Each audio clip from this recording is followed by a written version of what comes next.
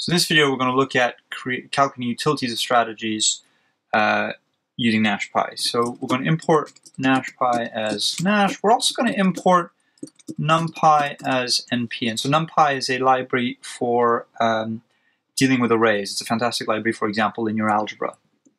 So once we import that, I'm going to create my matrix A. I'm going to do this with the matching pennies game.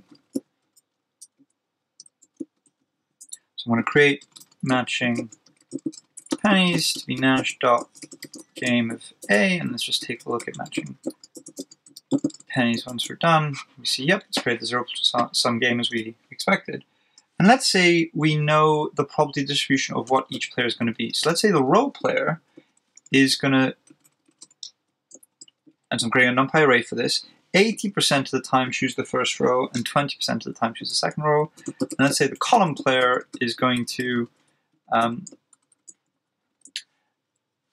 of the time choose the first column and 40% of the time choose the second column.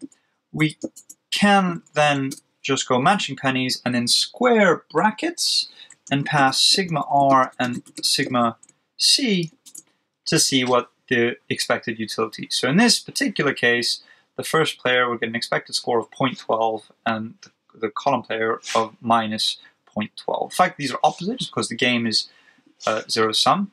And you can calculate this by hand just to double check what's going on. So we can work out the probability for the row player of being in this cell. It's going to be 0.8 times 0.6. This cell is going to be 0.8 times 0.4, etc., etc. Add all those up and get the expectation of 0.12. And if we change that, say that to be 1, 0, so the row player is always in the first row, then we see the utility goes up ever so slightly.